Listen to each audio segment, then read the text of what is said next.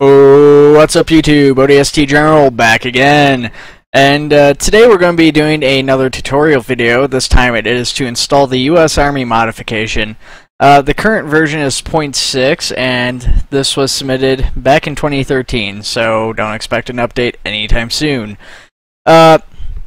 Now, I know my last tutorial didn't get super well received, but this one was requested by a few different people at this point, so I decided to go ahead and do it with the last request from Military Monk just earlier today.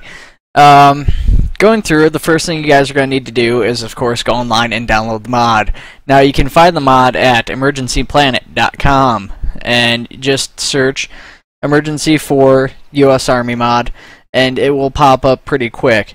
Now, when you go to download this, you will need to sign in up here. I'm not signed in right now, but you'll need to sign in order to actually download it. I actually went ahead and downloaded it already just for expediency's sake. So, from that point, you're going to need to go into your Steam folder. In my case, it's on my D drive. For you guys, it's most likely going to be your C drive, so it's going to look something like C drive, Steam, Steam apps, your comment folder, 911 first responders, and then mods. So we'll go back actually to 911 first responders, and you're going to see something like this is what you should see. Go in your mods. As you can see, I've already got the US Army mod installed. Now, what you'll notice though is that with the exception of the London mod, all of my other mods are in folders, but the US Army mod download file isn't. It's actually just like the London mod here. And I don't know why this didn't get rid of this actual file. Okay, you know, I guess it does just keep those files, but it doesn't come with this folder. And this is the folder that you need to actually play the mod. So you get this by going back out to this main thing. So you put that folder into your mods file, and you go mod installer. It's going to start up an application for it. And I'm going to, oh perfect, okay, so I'll capture it. And it's, it'll show you a list of your mods currently installed. It gives you the option to uninstall them or make them packaged. You're going to install a package. This will open up a new folder. It's already in my 911 First Responders main directory. We're just going to go into the subfolder for mods. Here you should have moved your US Army modification into your mods folder. And all you have to do, double click it.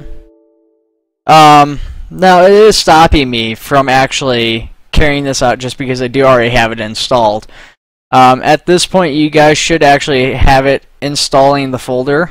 And then once that folder is set to go and it looks like this with this US Army mod folder, and it's got all these files in here, then you should be set to go. You should be able to just load the game up here and play it. I'm going to actually just switch over and show you guys what you should be seeing if you're doing the US Army modification. I really should have loaded this beforehand, but I didn't really think I was going to do that.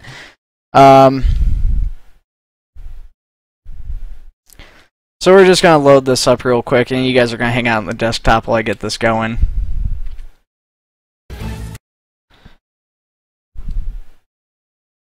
It's going to take a minute to load because I got a few different things running here.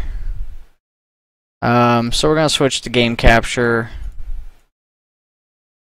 and we're going to switch this from GTA 5 to US Army modification because it's been a little bit since I've apparently recorded anything.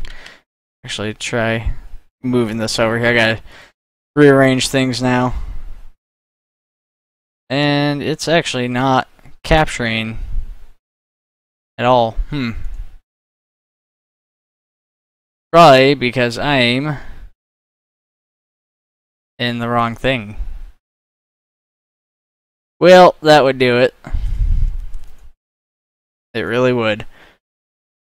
Okay, now that you guys are actually with me, we're going to go to modifications, and you should see the US Army mod somewhere in your list. Mine's near the bottom, down with the USSR mod. It does go, I do believe, yeah, it goes in alphabetical order, so you go and you activate the US Army mod. Now this takes a little bit. It depends on how strong your computer is too. I noticed on my current build, some mods install, or well, I shouldn't say install, but they activate really fast. Others take longer.